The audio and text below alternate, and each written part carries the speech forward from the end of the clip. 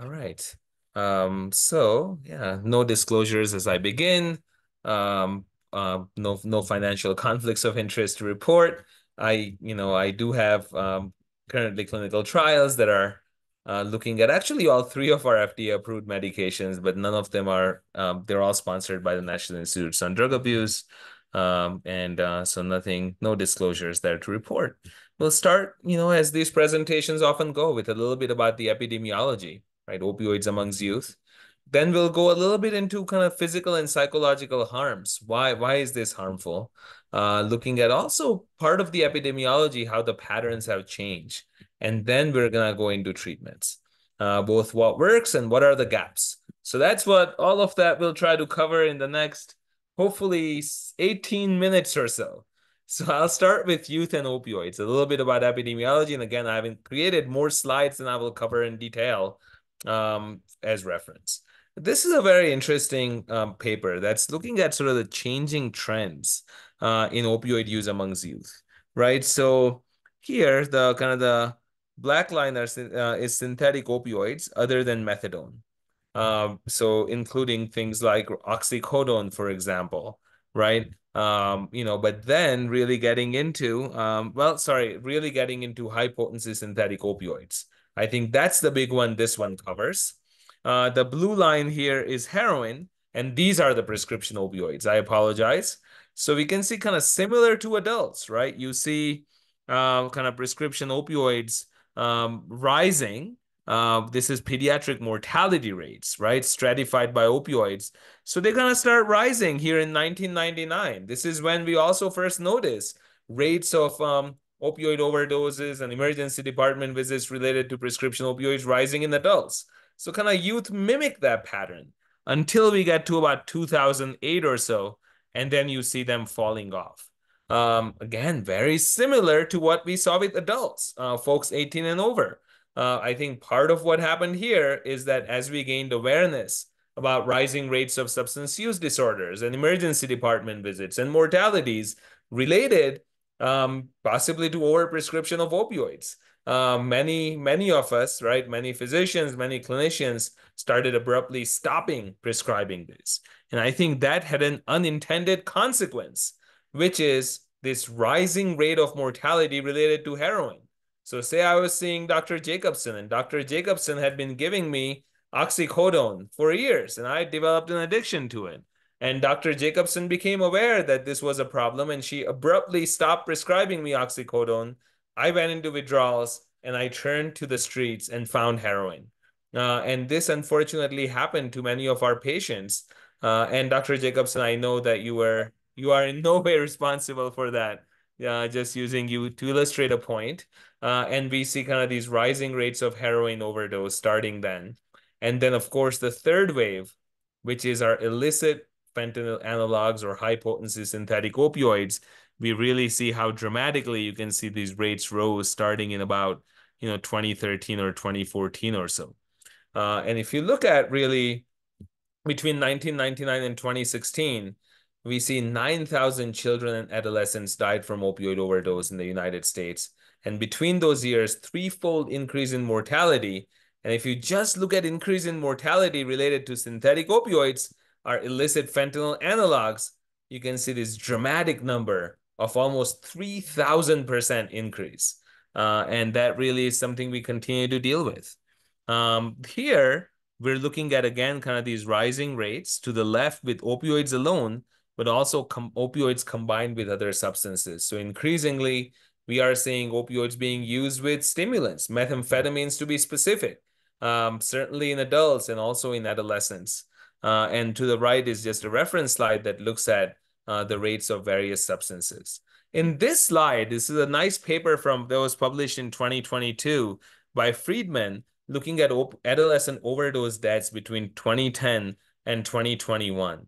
And here, what I really want to draw attention to is the slide I have included on the right, which is overdose mortality among adolescents by race and ethnicity. And you can see that between 2016 and 2021, so if you look at 2016, right, sort of everyone kind of congregates roughly together. But then look what's happened. Between 2016 and 2021, the rates of opioid overdose mortalities amongst adolescents self-identified as American Indian or Alaska Native non-Hispanic has risen dramatically. And look at the second group that's really risen is the self-identified Latinx individuals, right? And that you really start seeing to rising around 2019. And I think this probably can be its own and should be maybe its own presentation to really discuss this. But I point this out because certainly for us here in New Mexico, this should give us pause and this should make us concerned. And it should make us reflect on what we're doing and what we're not doing to really start to address these increasing racial disparities that we're seeing. This is a slide, again, epidemiologically looking at youth opioid, prescription opioid misuse. And I'm gonna go forward here a little bit. New Mexico youth heroin use, which has declined between 27 and 2019. But again, what's taken its place have been illicit fentanyl analogs. So I wouldn't really start patting our backs simply looking at this slide. And the other thing of note here is that throughout this whole time period evaluated, New Mexico adolescents are using heroin at rates higher than that of the US average. And we see this with a variety of substances, right? Unfortunately. Kind of gonna go forward here in the interest of time. So why should this matter, right? And what we know is that in addition to just mortalities, which we often focus on and perhaps appropriately so, substance use in youth is correlated with a number of bad outcomes. And the worse the substance use, the worse these outcomes tend to be for adolescents, right? So for example, this is going back to the days of DSM-4, right? Because this is an older study you can see done back in 2008.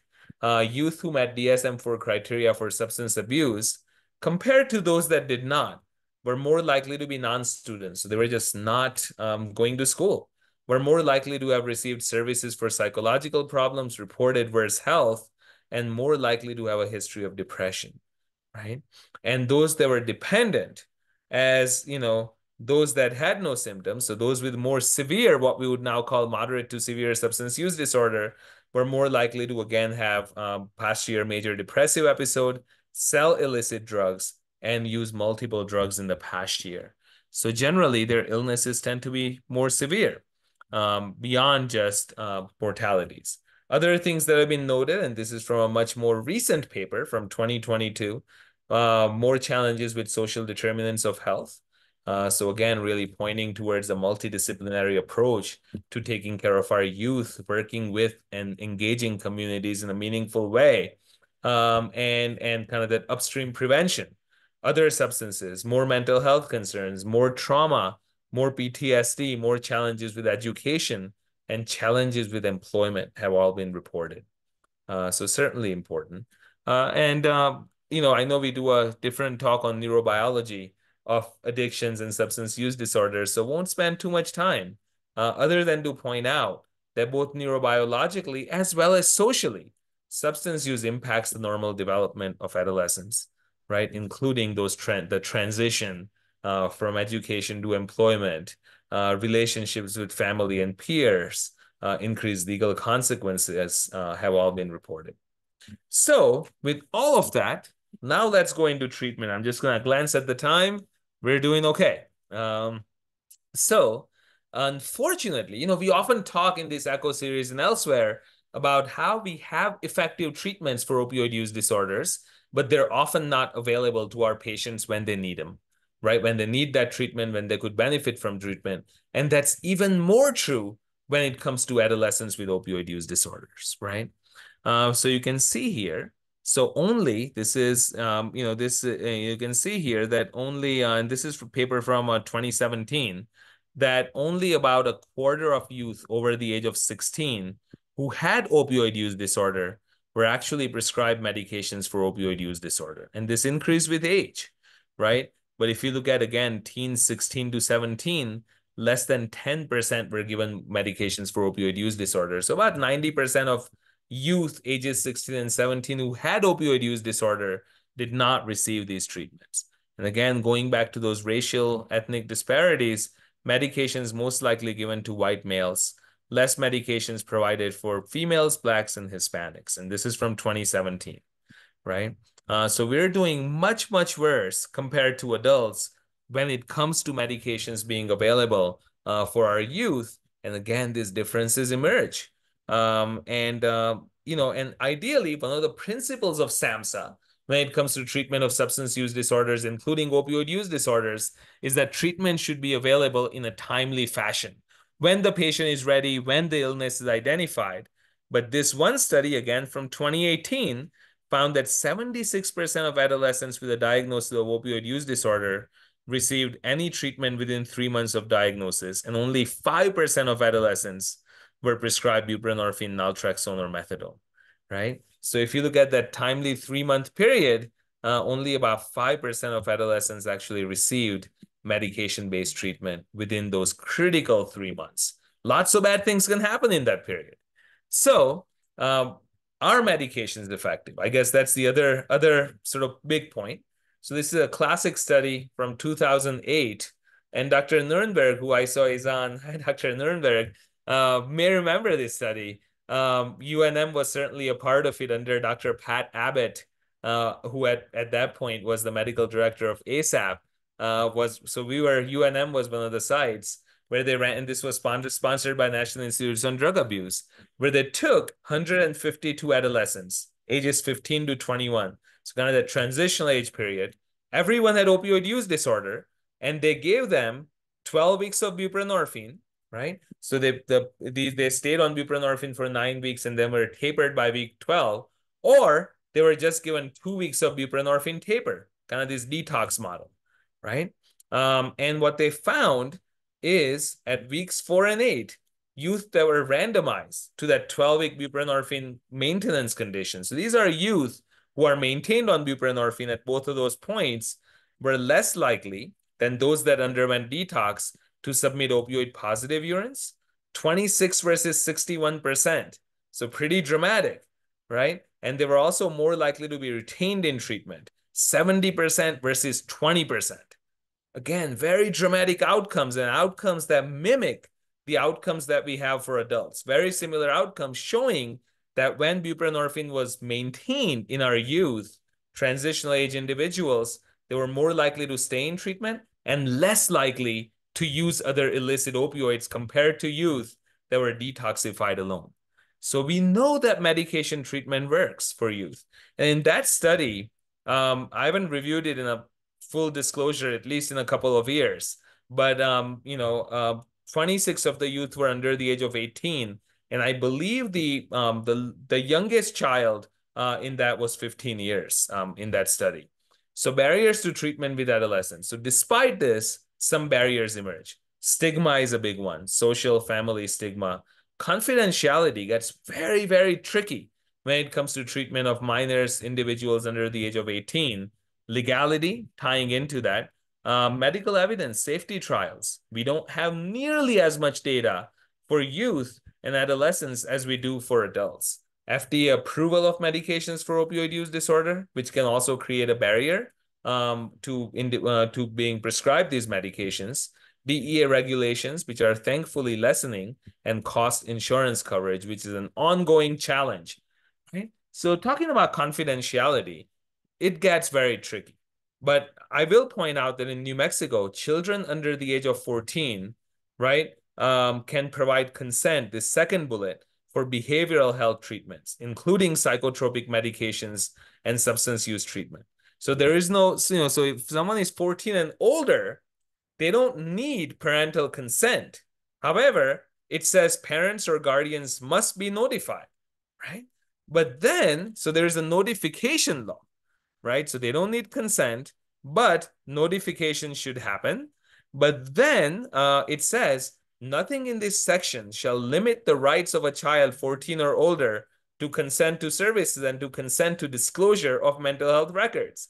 So if notification becomes a problem, the law goes on to state that that should not limit the rights of the child who's 14 or older, right, to receive the services. And the federal law then also states, this is for federally assisted programs. So any program that is receiving Medicaid funding, for example, which is many of us, that disclosure to parents may occur only if the minor lacks capacity for rational choice due to extreme youth, physical incapacity, or substantial threat to minor or another. So in general, the reading has been, and this is kind of what we've followed at ASAP, that if a child is 14 and older, of course we try to involve the parents. Of course we try to notify them and ideally engage them in the treatment of the youth. But if that's not available, we will not withhold the treatment if it is evidence-based behavioral health treatment. These are some concerns that come up, right? For the adolescent, I can quit on my own. I don't do that anymore. I'm not addicted. My doctor gave them to me. And for the adults, there is often not my kid or they'll grow out of it, right? It's just replacing one drug for another. It might hurt their brain. And for providers, kind of things that this echo addresses, like what's an appropriate candidate? How is this going to affect my practice flow? What are the requirements legally through DEA, et cetera. So I'm going to talk a little bit about our treatment options at this point. So first key point is that the American Academy of Pediatrics has been very clear. They recommend that pediatricians consider offering medications for opioid use disorder to their adolescent patients who have opioid use disorder. We know, and this is just a summary slide that tells us everything we know about MOUD and youth, that all three of our FDA-approved medications, so remember that's methadone, buprenorphine, and naltrexone, lead to improved treatment retention compared to no medications.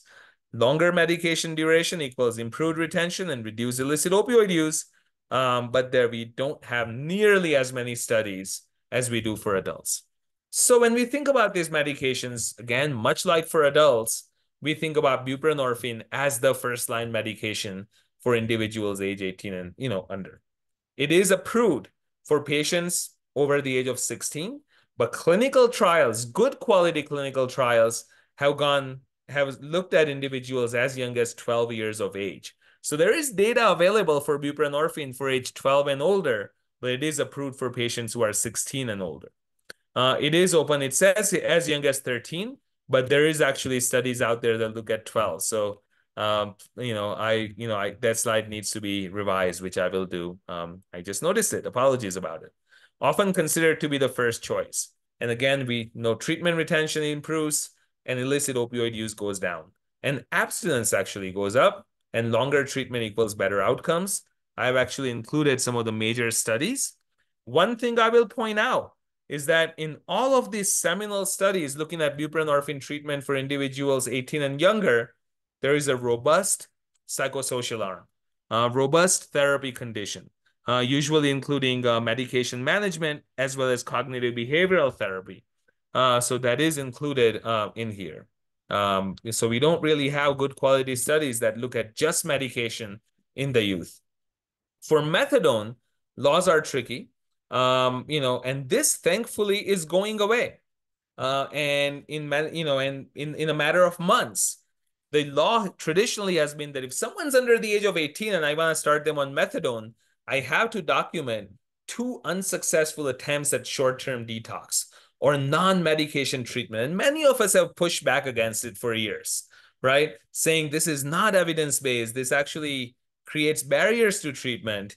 And thankfully, this requirement was done away with SAMHSA, and now all the states are working on implementing this. So this will be going away. Parental or guardian consent required and must be dispensed from an opioid treatment program. So that has not changed. But we again know that when people are on methadone, they use less illicit opioids and they stay in treatment. And this is a really nice new study from 2018, newer study, I should say, that those receiving methadone were about 68% less likely than those receiving behavioral services only to discontinue treatment during the follow-up period. Again, this is some of the methadone studies. Naltrexone doesn't have nearly as much data. Much like methadone, it's also approved for patients 18 and older. It appears to be safe and feasible, but it is, of course, harder to initiate, and the data is lacking. And these are, this was a study from 2019 that actually reviewed the studies that have compared methadone, naltrexone, and buprenorphine. Basically, what we find is that all three are effective, but methadone likely has better treatment retention compared to buprenorphine or naltrexone, which is something we find in adults as well.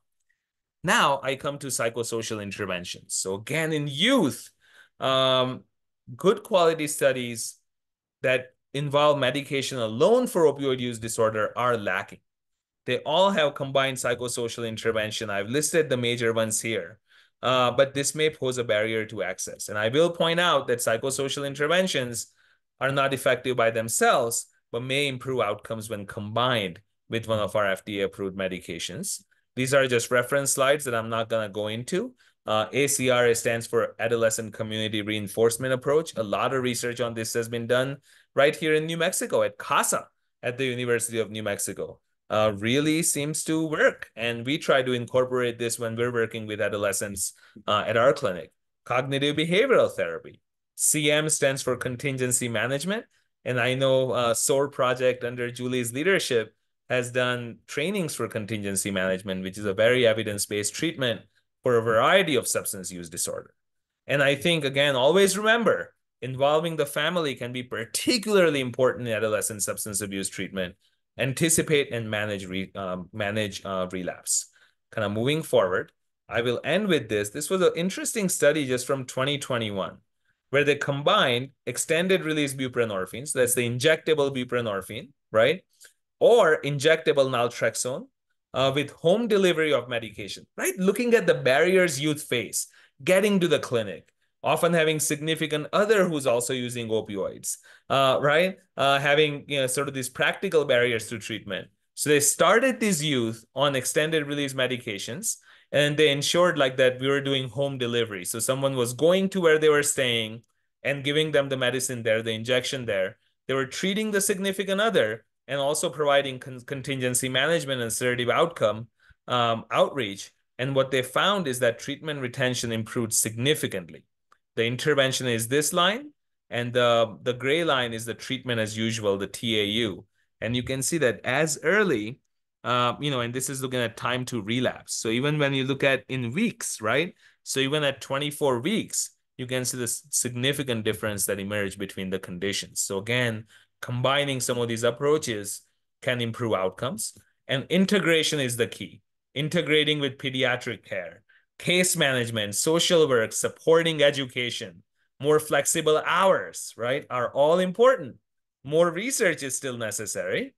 And creating ultimately a youth-friendly treatment system, right? A broader individualized approach, integrated treatment, kind of genuine care and support. Adolescents are very tuned into that. Are you being authentic? Are you not being authentic? Right? And recognizing, identifying, and addressing barriers as they emerge are all critical. And I've included some resources, and I will stop here. Thank you.